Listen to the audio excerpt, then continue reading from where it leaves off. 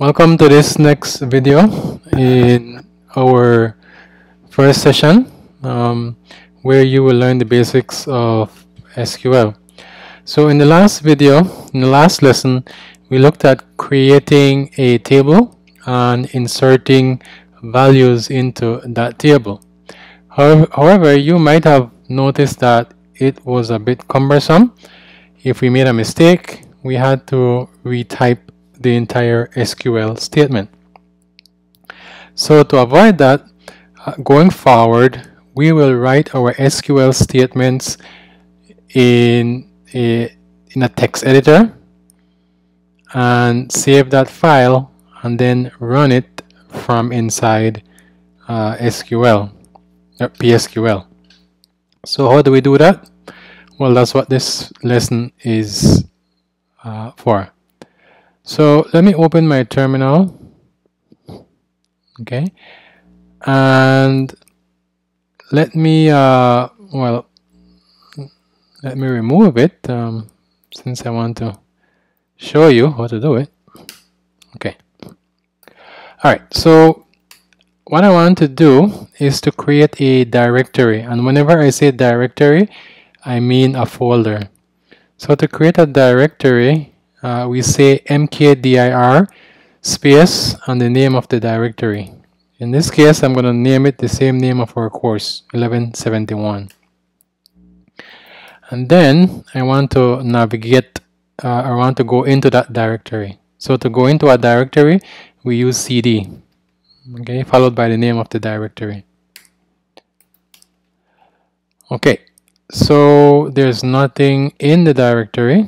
So let's create another one, another directory, and this time I'm going to call it SQL. Okay, so mkdir space SQL, enter.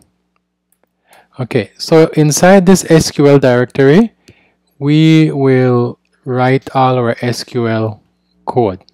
Okay, so let's use Visual Studio Code to do that. So I'm going to click on Visual Studio Code, and I'm going to say File, Open Folder, and I'm going to look for this one. Okay, all right, so this is my SQL folder directory. So let's create an empty file. So I'm going to click right here. All right, I'm going to call this file my courses.sql. Okay, so it's an SQL file. Okay, so let me make a comment, 2 dashes. This is a demo for creating a table using an SQL file. Okay. All right, so that's how we make comments.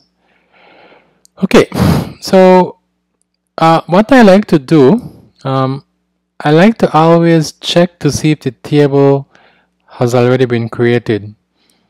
Okay, and if it has been created, I like to drop it. And when I say drop, I mean delete it. So I will say drop table if exists. Okay, and the name of our table will be my courses. Okay, now let's go ahead and create the table. So create table my courses, and now let's enter the column names. Okay, one of them is course ID, and we say after we give the name of the column, we have to give its type. All right, what type is it? Well, it's text, and we need to specify if it can be empty or not. In this case, we don't want it to be empty, so we're telling the DBMS if the course ID column is ever empty, give us an error message. Okay, comma, the next column name is created at. Okay, so when was this row created? Well, I'm going to use the timestamp function, okay, which just gives us the time, okay, and of course we can give the time zone, Central America, Belize, okay, and this column cannot be null, cannot be empty, okay, and since we want the time to be placed in there by PostgreSQL, right, we won't put in the time, we will tell PostgreSQL to put in the time for us, and so we use the default keyword, and we wanted the default to the current time, which is now. So these, the ones in white, are the name of the columns, followed by what type the column will contain. So it will contain text or string. It will contain a time, okay, a time. So timestamp with time zone. Right? The 0 just means that we don't want to keep track of fractions of time. Okay, we want exact times, whole numbers. Right? Hours, minutes, seconds. After we have the type, we always specify whether it's null or not null, whether it can be missing or not. Not null, not null. Okay, and in the case of date, since it cannot be missing, we want the system to put in the current date for us, which is the now function. And to do that, we say default now. Okay, and then followed by a semicolon. So this is how we create a table. And notice, since it's in a file, I can save it. And if I want, now I can do the insert. So insert into my courses. Okay, which columns? Well, I want to insert into this column. And what do I want to insert into this column? I want to insert the values CMPS 31, or let's say 1171. Or I'll leave it as 3162 so that we can change it later on. Okay. Okay. Okay. So insert into the name of the table that you're going to insert into, in parentheses the columns that you're going to insert into, and we specify the values that will be inserted in the specified columns. So for example, if I had 5 columns in here, I would have to specify 5 values. Okay. All right. So once again, if by chance the table was already created in our database, that table would be deleted. So if we did not have this command, this statement here, when we run this and DBMS tells us, guess what? There is a table named My Courses in there already, and nothing else would run. It would just stop. Okay, but since we are experimenting, right, since we are learning, then this command comes in handy, where you can automatically drop it if it's already there. All right. Okay, so let's save this. And so now we will need to open up PSQL. Now, I will say this, and so it's very important. Because the file that contains our code is inside SQL, we need to make sure we first go into SQL. Okay, great. So we are in the directory which contains our file. And so now once we have that, we can go ahead and log in to PostgreSQL. Okay, and so we can say PSQL -- host is localhost, DB name is university, and dash dash, the username is university, and then let's log in. Okay.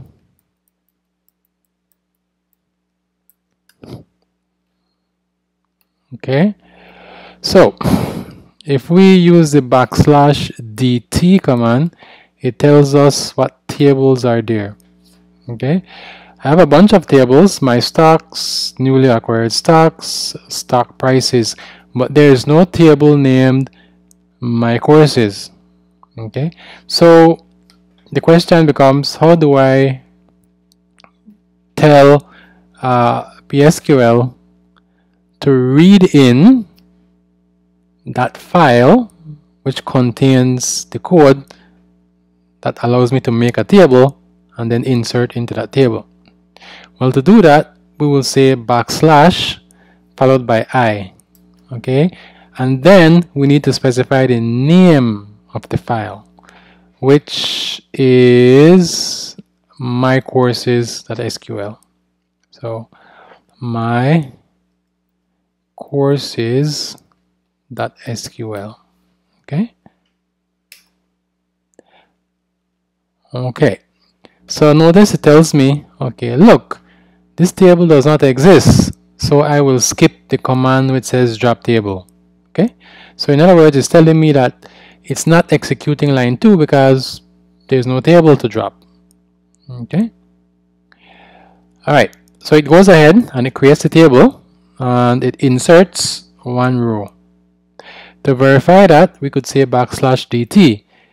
And notice I have my table, my courses here. Now let me clear my screen, hold the control key and press L. Okay. So let's check to see what was stored in our table. So we will say select all from my courses. Okay, and we get to see the one row that we created. All right. Okay, so let's try something here where we will try to load the file again. So I want to load this file again just to show you that it will now drop the table. Okay, so I will say \i my courses that SQL. Okay, see, it told me it dropped it and then it created. Okay, so we have that. Okay, so whenever I do a query, I tend to put each command in capital letters and one on each line. So I could say select all, and some people will say from my courses. Okay, but I don't want you to do it this way.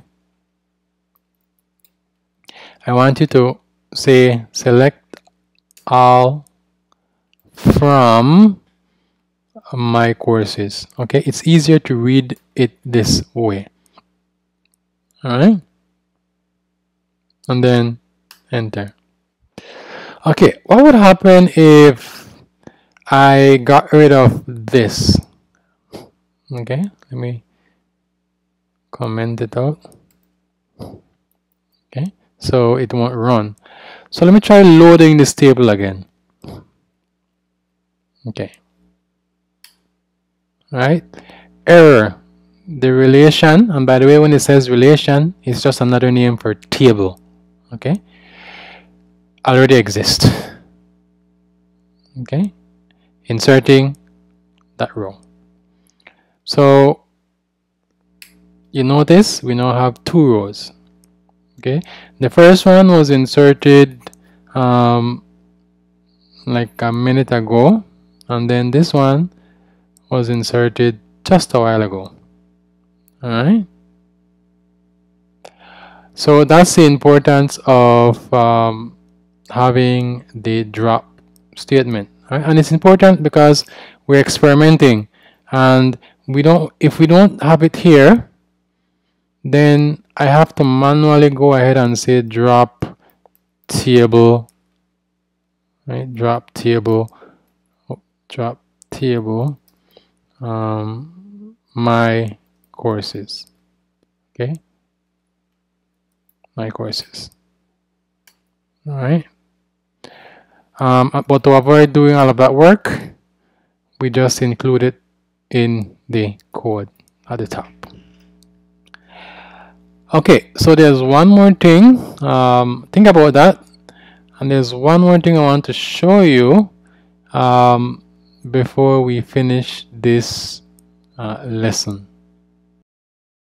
Okay, so one final thing that I want to show you is how we can make this change. So currently we have, okay, I want my calendar. Currently we have okay.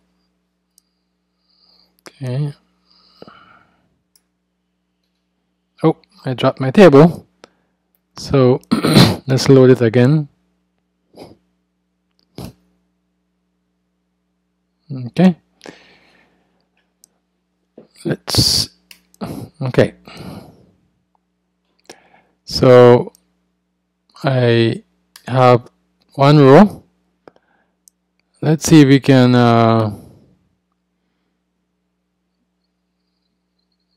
make a change. Okay. So CMPS 3162 is not the right code for us. It's actually 1171. Okay. So if I already have a row of data and I want to make a change to that row, then we use the update command. Okay, so the update command allows us to make changes to records. Okay, and we could specify which records to make changes to, which rows to make changes to. Okay, and we'll see that later on. But for now, since we only have one row of data, this change will only affect that one row. And that change is to make 3162 become 1171. And so to do that, I will say update. Okay. Which table? My courses. Okay. And what do I want to do? I want to set course ID to be CMPS 1171. Okay, don't forget the semicolon. All right, SQL statements are required to have a semicolon. All right, so if I check, let me type it out. Okay, now if I check my table, select all from my courses, I will see that it's no longer CMPS 3162, but it's actually 1171.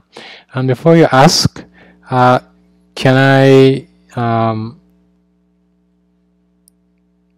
do the update using this approach? Update my courses, enter, set course underscore ID. Let's change it back, CMPS 3162, semicolon. Okay, so notice update set. Okay, so I use two lines. okay, which, like I mentioned, would be the preferred approach. However, we tend to use this double line or triple line, or how many lines we need approach when we're doing queries, okay, when we're doing selects. Okay, usually when you see something like update or alter, which you will learn later, they tend to be on one line. Okay, they tend to be on one line. Select tend to be on multiple lines. Okay, let's change this back to the right one.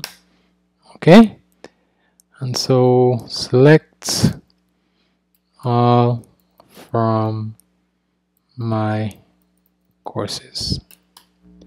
Okay, and there we have it. All right, so that's it for this lesson. What you should take away is how we can use files, and notice the files must end with .sql.